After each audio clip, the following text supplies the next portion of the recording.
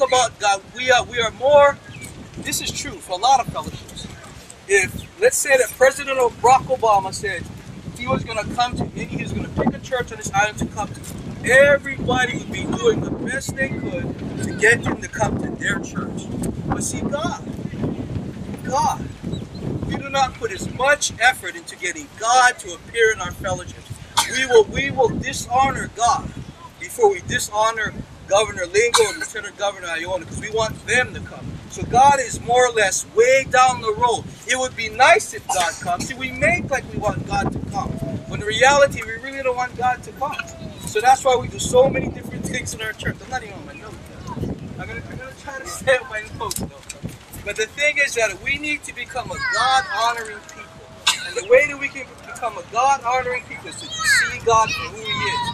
A lot of people that made up a God in their own minds, they've read certain scriptures about God, and they put them together, and they created a God. And so it's not really the God of the Bible. The God that you can tell what to do is not the God of the Bible. The God that you can command what to do is not the God of the Bible. The God that needs your money is not the God of the Bible. You know, the God that accepts everything and say, well, you know, God understands my heart and He knows this and that. The God that is so lenient towards sin is not the God of the Bible. The God that does not demand you to live a holy, separated life is not the God of the Bible. And so in America, by and large, we are serving a God that is not the Bible. And so we wonder why. In the church, the divorce rate in the church is the same as outside of the church. Why we make excuses for people. This is the stupidest thing I've heard. You know, I go pray with people, and went to go pray for this sick person, and this person didn't get healed. This person died. And so this person I was with said, oh, they got their best healing, they died. And they died and got healed. I said, what is the sense of that? Why do we even go in the first place, you know? But we make excuses for our powerlessness. We make excuses for our inability to get God to move in our behalf. Yes. And the reason is because we do not honor God for who He is. You know, God is high and lifted up. There is absolutely no one like Him. There's no one you can come. You know, God is so cool. He stepped out of nothing onto nowhere and created everything. You know, even when it said about Jesus. Jesus said when Jesus was going to go to the cross, I'm going to try to do my notes. When Jesus was going to go to the cross, He didn't get together the disciples and say, you know, you guys got to have a prayer meeting, everybody fast and pray, so after 3 days you guys can pray that I come alive. Jesus said, no man lays my life down, nobody takes my life. I lay it down, I raise myself from the dead. That is the God that we serve. You know, the God that knows how much hair is on every single person's head on the planet. There's 6.9 billion people on the planet right now. That's a lot of counting going on. And that's the God that we serve. It's the God that painted the night sky with stars. You don't see the stars all in one group like that. God spread the stars out so we might enjoy the stars. God made the ocean for us. God made all the fishes in the ocean. God made everything. The Bible says in Acts chapter 17 that He gives us breath and life. And so this is the God that we need to begin to honor. We need to discover the God of the Bible. He's not, and the God of the Bible is not a God that you can quickly ignore. The God of the Bible is not the God He can say, well, the Bible says this, but I don't really feel like doing that today. God understands. That's not the God of the Bible. He does not understand disobedience. You know, as the Bible says, for a time He winked at our disobedience, but now He demands all men everywhere to repent. And so if we go back to the God of the Bible, if we go back to worshiping the God of the Bible, then everything will begin to change from there. You know, we don't need more programs. We don't need another rapper to come to our church. We don't need another politician or athlete to come to our church. We don't need more money. The church makes choke money. The church makes crazy amounts of money. It's retarded how much money the church makes. It's insane. It's insane. In fact, your average TV ministry makes between $80 and $90 million a year. That's enough money.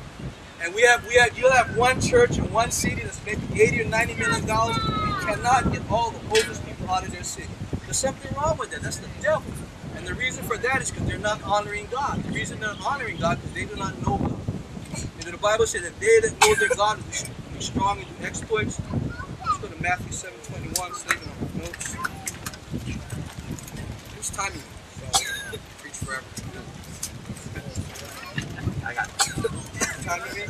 Matthew 7. Go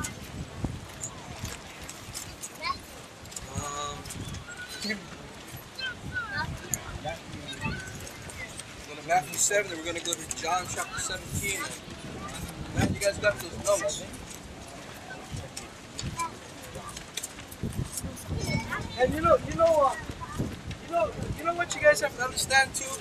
You know, if you come to a Bible study, if you go to church, if someone comes up and witnesses to you, that was God.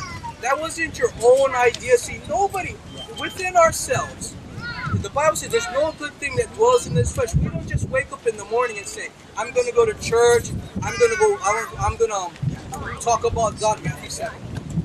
Unless God puts it in us, then we're not going to come to God. So it's a privilege even to be here. For all of us to be here right now is God. We have to acknowledge that it was God that put it in our heart. We didn't put it in our own hearts because we all could be doing something else. But anyway, Matthew 7:21. It says, not everyone that saith unto me, Lord, Lord, shall enter into the kingdom of heaven, but he that doeth the will of my... Watch this. Not everyone that saith to me, Lord, Lord, shall enter into the kingdom of heaven, but he that doeth the will of my Father which is in heaven. Okay, watch this now. Many will say to me in that day, Lord, Lord, have we not prophesied in thy name? And you would think that's the will of God. And in thy name have cast out devils. You would think that's the will of God. The disciples are doing it. And in thy name done many wonderful works. You would think that's the will of God.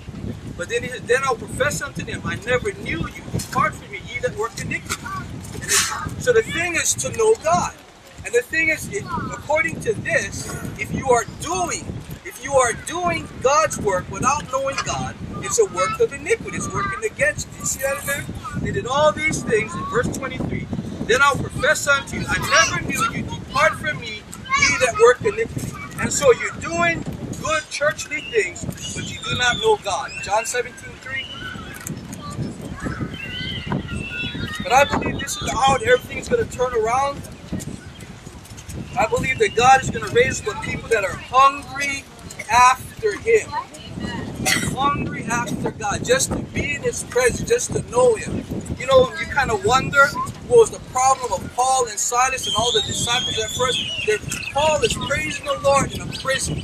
And they didn't have, you know, we got luxury prisons now. You know, I don't want to go to jail. We got luxury prisons now. So Paul was chained up to a wall with his body on the side of it in the dark. You know, their bathroom was where they were.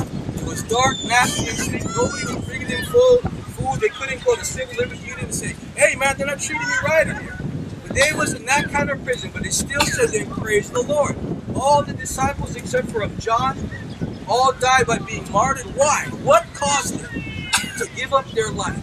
It wasn't just an idea. It wasn't for a God that could tell what to do. What caused them to stay focused even unto death? And I believe that every believer should have a Box's Book of Martyrs. And you see what the people went through to honor God. Sawn asunder, you know, burnt at the stake. I think one of the better ones is when it has I think it was a Chinese family. Well, you guys say when they threaten the life of your children. See, you can borrow, I'm going to kill your kids. And this one family, I think it was China or Korea, they had dug a hole and put the family in the hole. The mom and the husband and the kids.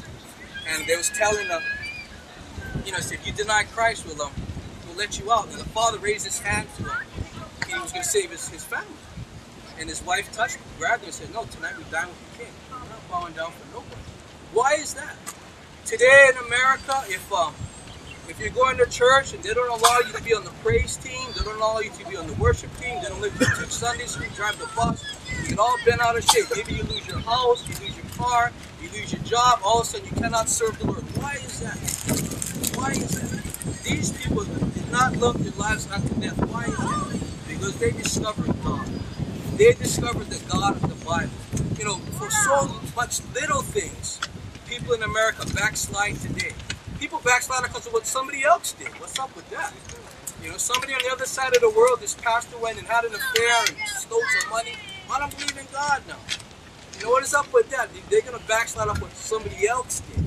Because we do not know who God is. All these little things that keep us from serving God. But if we knew who He was, if we learned to take our time to kneel before God and see the beauty